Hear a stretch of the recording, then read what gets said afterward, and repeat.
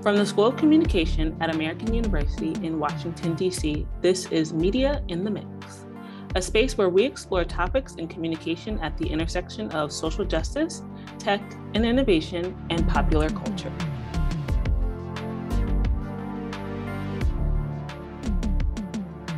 Have you ever felt like the 9-to-5 life wasn't for you?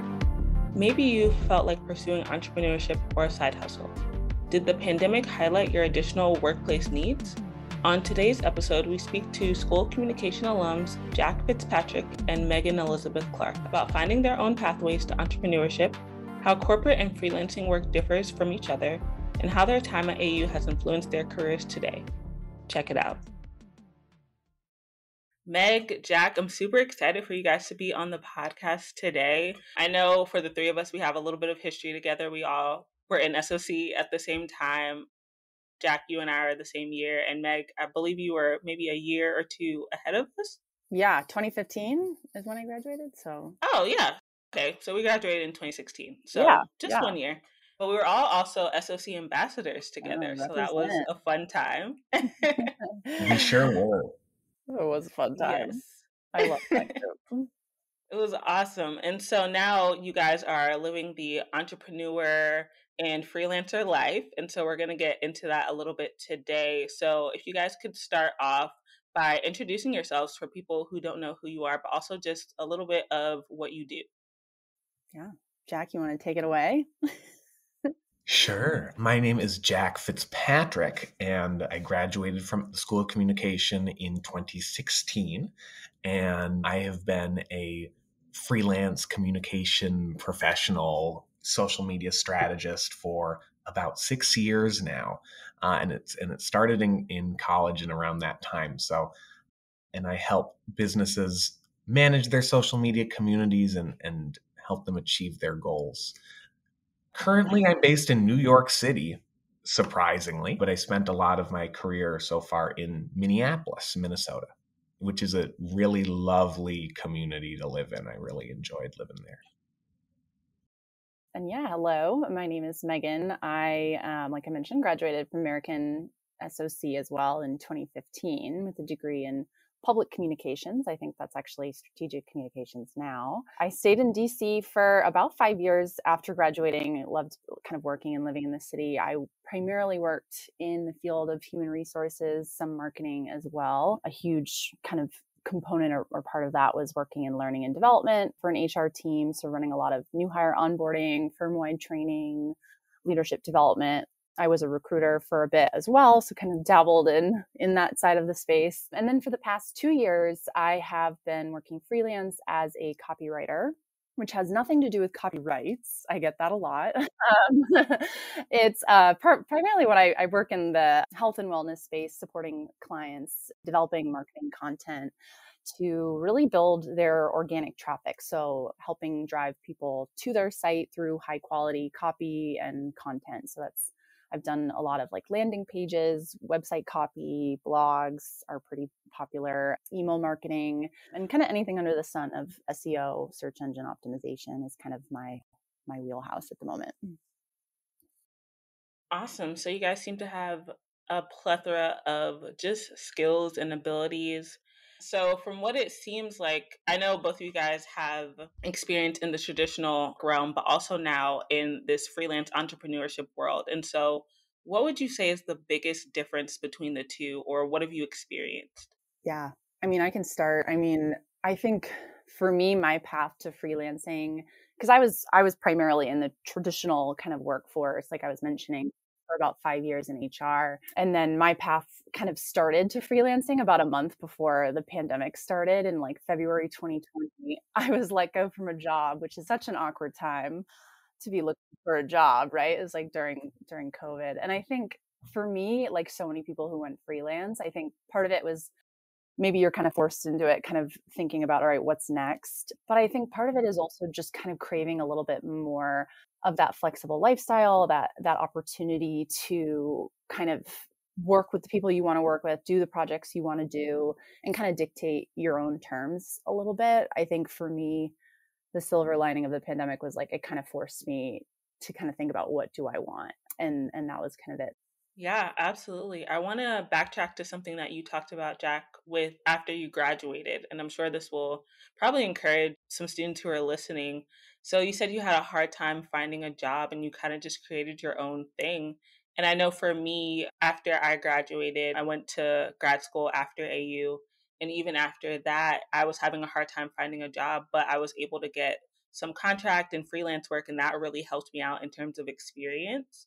And so I want you to talk a little bit about what did that process look like for you? Because I think it's also an avenue that more students or recent graduates should probably look into.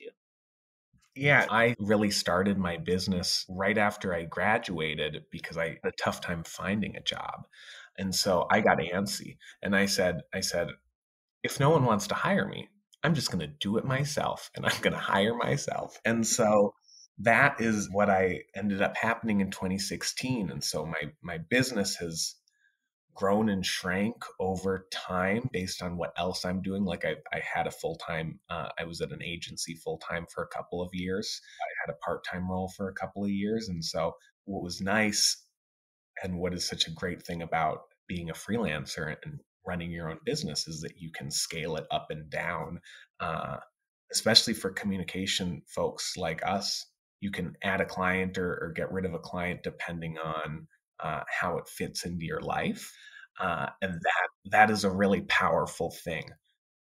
That experience has me taking charge of how work fits into my life between traditional and freelance. The big thing that you're shifting is kind of the responsibility and the flexibility. Like those are the two things that I think about the most. uh, when you're in a traditional workplace, usually you have somebody taking care of insurance, your taxes, your all that stuff is a lot easier. But you may have to tell someone if you're going to the doctor's appointment in the middle of the day. I went into the my first full time role, I was like, wait, I can't just go. What's going on here? I just gotta go. I'm already in the car. But at the same time, you get things like PTO, which I also didn't understand. When I first worked there, I was like, what? I can just take a week off and no one will talk to me? And I get paid for that versus someone who's always on. The difference, I think, is what you have to kind of do yourself, and you can build a team around you as a freelance person, freelance professional. Like I have someone who helps me with taxes and retirement and things like that, which is good. I have people in place to help me make it all work. So yeah, because I was building my business a little bit in college and I was helping different small businesses around, I had some things that were already brewing. But that process kind of looks like tapping into your community and seeing who needs help. That was where I started. And I was just like, I think I could really help you here. And then we'd start with that.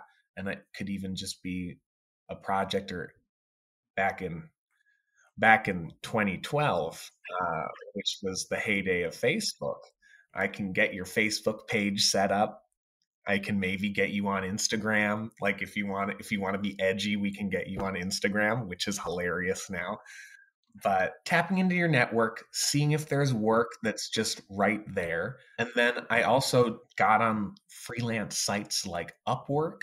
If you've ever heard of that one, that's one that I used. And so I got on there and I said, I can write social media posts, I can write press releases. These are all things I'm trained to do.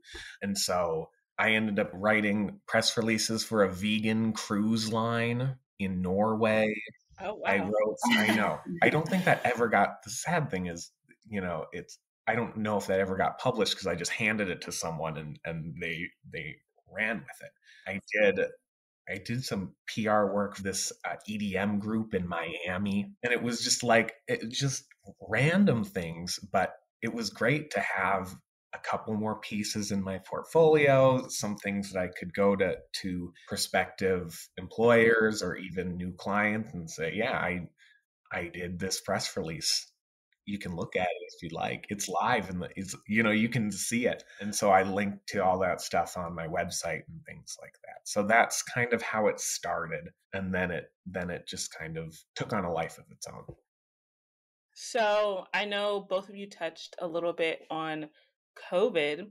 So I just want to wanted to get into that. So how did the pandemic kind of change or influence what you do now? Like how were you able to adapt? And I know Meg, you talked about how you started right, like literally right on the precipice of the pandemic. So Yeah, it was kind of my catalyst. I think I'm sure a lot of people would resonate with this where I feel like the pandemic, I mean, it shifted the world upside down and it kind of gave you a little bit of an opportunity to have a different perspective on things. I know for me, for a while before that point, I had just been feeling like something was off in my 9 to 5. I think I felt just a little trapped, a little like, oh my gosh, this is going to be the rest of my life. I could kind of see the ladder that I was climbing in the future I was kind of marching toward. And I just like wasn't really passionate about it. But I think I, like so many people, was under this impression that it's like, you're on this path, you have this career. I worked for 5 years in HR. Why would I step off that path? You've worked for so long in this. You've been really kind of building up to the point that you're at today. And I think for me, the pandemic was like, it just shifted things a bit. It gave me the chance to say, hey, maybe this lifestyle, this more flexible lifestyle that you've always wanted to pursue, but you just assumed was impossible, maybe now is the time to try. I mean, like I mentioned, I was kind of let go, and I think that was like the ultimate blessing for my career because I really was unhappy where I was, and now it was kind of like a catalyst for change. Before we got on this call, I was like doing some research just because I'm like, how many people are freelancing right now? And Jack, you mentioned the platform Upwork. They did a survey in 2021 where about 59 million Americans right now, or in the past like 12 months, have done freelance work. So that's like 1/3 of the entire workforce is doing some kind of freelance work. Yeah. So it's definitely gaining in popularity. And I think the pandemic is a huge reason for that. I think the workforce is much more accepting of like flexible online, anyone with a laptop and the right skill set can kind of get the job done. And I think it opens up the doors for people that are kind of interested in pursuing a different kind of path outside of maybe a more traditional one. It's funny because Meg and I were on a similar timeline, which is so funny because I decided to leave my full-time agency job and build out my freelance business more in February of 2020 before before and it was because I wanted to work remotely, which is hilarious. I was like, I really want to work remote. I'm going to do my own thing. I'm going to make, and then the company I was working for went fully remote within 4 weeks. And so little did I know, I probably, if I thought more, maybe I could have, I don't know. But it's been a roller coaster, to say the least, for all of us. And the silver lining is that COVID really forced me, and I know so many other people, to think harder about what it means to work. COVID made us think harder about what it means to work and how we want to work and how we can kind of make it better fit with our lives. And so that has been a process, and it doesn't come it doesn't come overnight. You have to, yeah, it's a, and I'm sure you're experiencing this too, Meg, where you are doing this thing and you might be thinking, oh, is this the right path? Is this the right thing? And how can I best optimize this process to make it better for me? And how can I strike that balance that I really want? And it doesn't happen overnight, and it still hasn't happened for me. But it's a journey. So it's figuring out the best way to work is what COVID kind of challenged me to do. I love that. I love how both of you guys saw it as this is an avenue, something new that I'm going to do, but I'm going to pick it up and I'm going to run with it. And I think that just proves to the success of you guys' business, of what you guys have been doing. And yeah, so even with that, I'm sure you've heard of the term the great resignation. Um, that is going on right now. A lot of people are desiring just more work life balance, working remotely, just different benefits because obviously the pandemic has just had such an effect on all of us. And so, what What are your thoughts on the Great Resignation? But also, what do you think that that might mean for people who are seeking out freelance and entrepreneurship? The Great Resignation is dot dot Don't dot even get dot. me started on the Great Resignation. I think it's the Great Resignation. I think is has been a long time coming with COVID at least, uh, because people are exactly what we were talking about before, taking a look at what they want to do, and they're trying to reach that goal, and that involves them making a pivot. Something I see is for freelance professionals. All these people leaving is more potential work because these businesses that are feeling it with the Great Resignation and they have teams leaving or employees leaving, there's still work that needs to be done. So that I think it's a big opportunity for people to get into the freelance game and see what they can do with it, but also just find, even if it's not starting your own business and becoming a freelancer, it's you can find another job that maybe makes more sense for you, and there's a big reshuffling, and that's kind of cool, kind of scary, but kind of cool. Yeah, I agree. I agree. I like the word reshuffling because I feel like that accurately describes it because it's a little bit, I feel like the Great Resignation is centered on people being like, you know what? I don't want to do this anymore. Like, I'm kind of tired of this. And I like totally resonate because that was me, for so long. I was just like, something's off. I'm not really passionate about this. And I think it does offer a unique opportunity for freelance because I think there's always going to be projects that need to get that done. There's work that needs to get done. And I think it is kind of helping push people maybe to think about what do I want and not just like what's going to be the best for this job that I'm in, but just what's going to be the best for me. And I think it's sad that sometimes we don't put that first. But I think, part of what I've had to kind of realize and think about when it comes to the world of freelancing is like there are pros and cons to kind of like entering into the freelance life. I think being your own boss comes with its like benefits, like Jag was talking about, of like choosing the projects you want to work on, the clients you want to work with.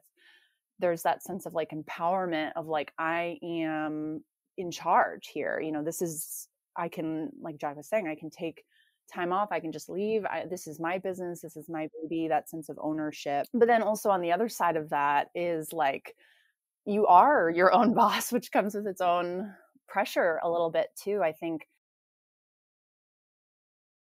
it's establishing that work-life balance with any job can be really hard. And I think sometimes when it's something that you're owning and you're creating, there's just a little bit more pressure there. So I think there's things to consider if you're considering the life of freelance or entrepreneurship, especially with this Great Resignation, kind of having people think about it. And I think it's important to weigh both sides of it. The fact that you're not going to have the steady paycheck, but also on the other end, you have this like limitless potential and opportunity. Limitless potential. Yeah, It's true. it is. You could just Limitless keep growing. potential. You don't have to You could ask for a start raise. You build your raise, yeah, yeah. You determine so much as an entrepreneur that you have some control. Granted, some people might not buy in your services, but I think for communication, for people who have a communication background and a marketing background too, you have a skill set that is really diverse. Like you can do a lot of different things, and writing and communicating being such an important part of sales and entrepreneurship in general, they fit nicely together. So I think that's a cool opportunity that people have, and that SOC in particular, and bringing it back, it kind of empowered me to have. Like, I can do a lot of different things. I can be a Swiss Army knife of communicating, and that's a really cool thing. Yeah, that's such a good point too, Jack. Like, because I think a limiting factor for me, or like a big fear for me going freelance, is like I don't have what it takes, or I don't have the skill set or the specialty or whatever. Like, but you do, I think, especially if you're graduating from AU, if you're graduating from SOC, it's like you've been taught how to work in this real world environment, whether it was through internships or in your classes. Like, you've had that hands-on experience. And I think like, especially in the world of copywriting, like, you don't need to be a professional writer to go out and try it and see if it works for you. I think you have to just have the kind of willingness to learn, to make mistakes, and to kind of improve upon that, and lean on what you know, which is a lot more than you might realize. Absolutely. So, walk me through your workflow, through your process. I'm sure no day is the same. Like, what does that look like? I know that might be a little different depending on the circumstance, but just a general idea so that people know like what that they can envision it. The cool thing about running your own business and being a freelance marketer is that you can kind of choose your own adventure on how you build things and attack different projects, and you can be as hands-on or hands-off as you want. When I was earlier in my career, I would just write a press release and then hand it to someone, and then they would pay me for the press release. And so that process would look like I'm learning about the company, I'm doing a little research, I'm writing the press release, and then I'm just handing it off. Nowadays, what I do is more full service.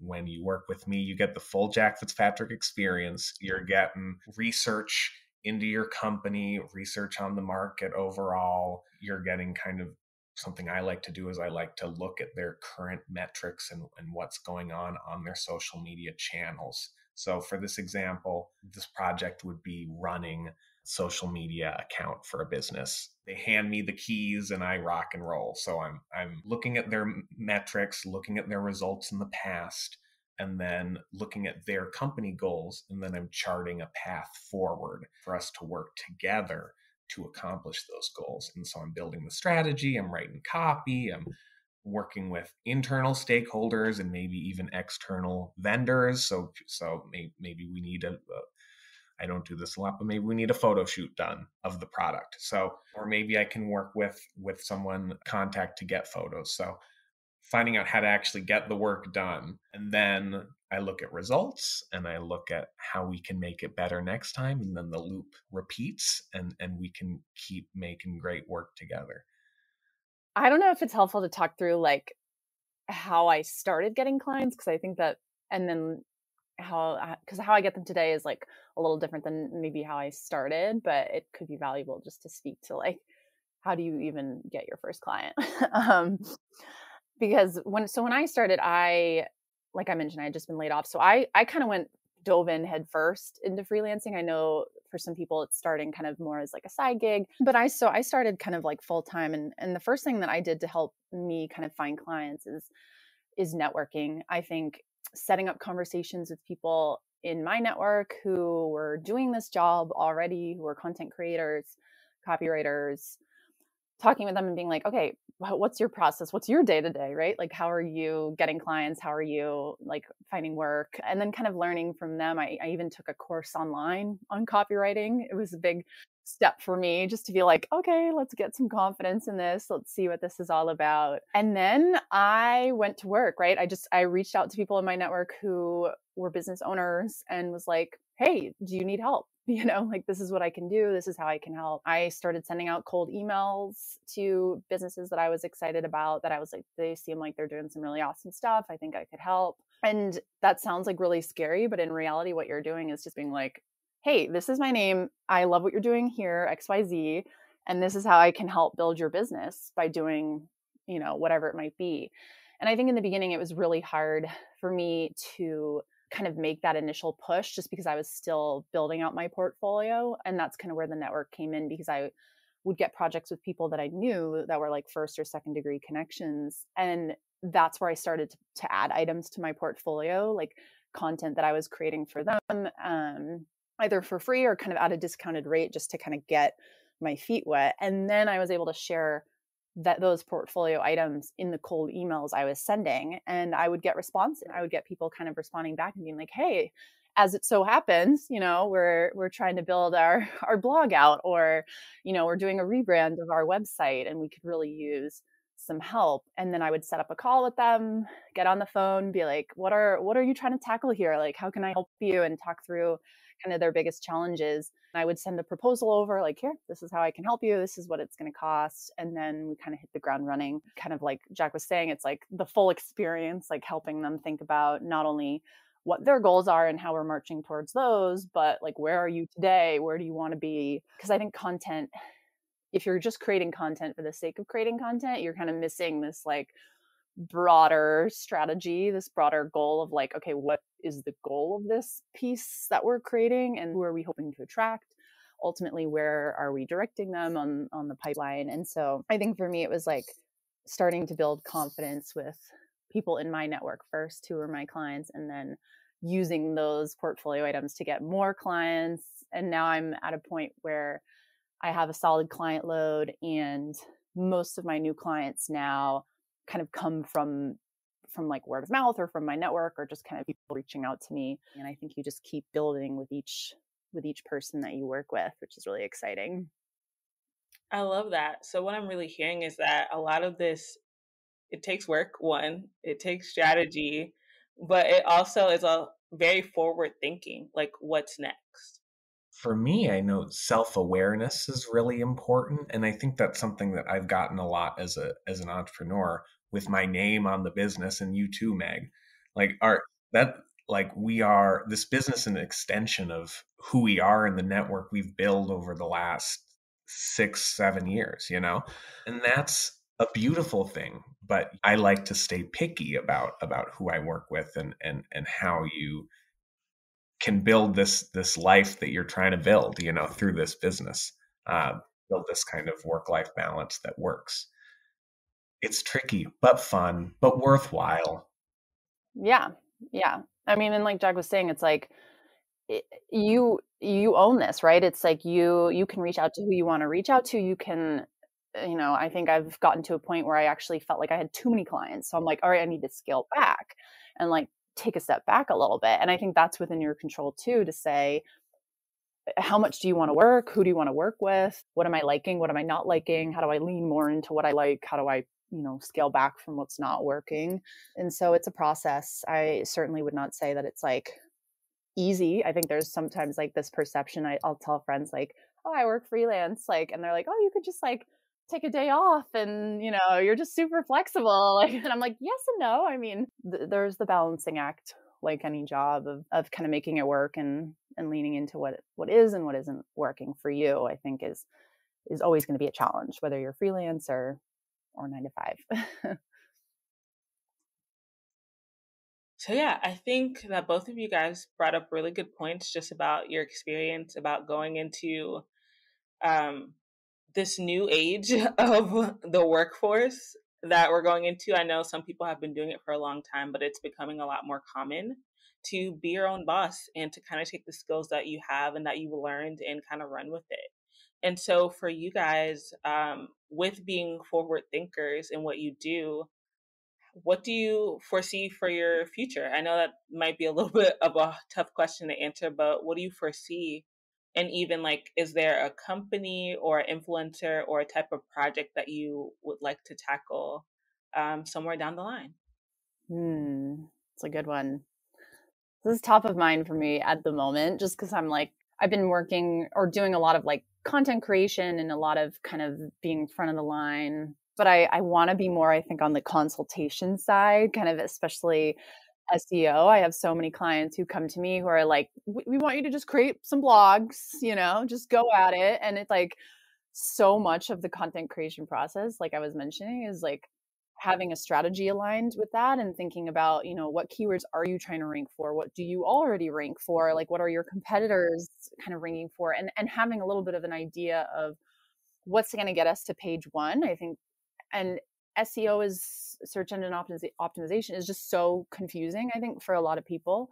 And so for me, when I think of like what's next, like I want to build something out within the field of kind of like SEO consultation that's like where I'm not just helping create the content, but I'm helping think about kind of the broader strategy on what are we marching towards here, and helping answer those questions in a way that I can't always do one-on-one. Like I'm only one person. I can't, be everyone's SEO consultant, but how do I build out like a course or a product or some kind of offering to just demystify the process a little bit and kind of help business owners, especially small business owners, think about how they grow, because so much of organic traffic is just being not only authentic with your copy, but being strategic with your copy. And I think it's a lot. So I'm excited about seeing where that goes, and I'm trying to take more courses and learn and kind of figure that out. So we'll see. But I think that's kind of my thinking right now, is just trying to be more of the consultant, I think. I am someone who knows that this life is going to be part of it. Like, this entrepreneurship life is something that I'm very drawn towards. And I know it's something that will be with me for the rest of my career, either in small or big. But I have some secrets in the pipeline, and I think that it's going to be fun. I just, with my business, with my work, I just try and have fun. And if I keep doing that, if I'm able to do that, that's all I'm trying to do. And so even if I do a full-time role in a more traditional place, if I do a freelance project, I'm always trying to make sure that it makes sense for me. And when I'm going forward, that's what I'm thinking of. And I'm learning and writing, and that's what it's all about. I love it. I love it. I love it. I can't wait to see the secrets, what you guys have up your sleeve coming forward. Jack, Meg, thank you so much for this conversation. I know that it will inspire all who listen to it and just have a better sense of what it means to be an entrepreneur or a freelancer in the communication industry. So thank you so much for taking the time.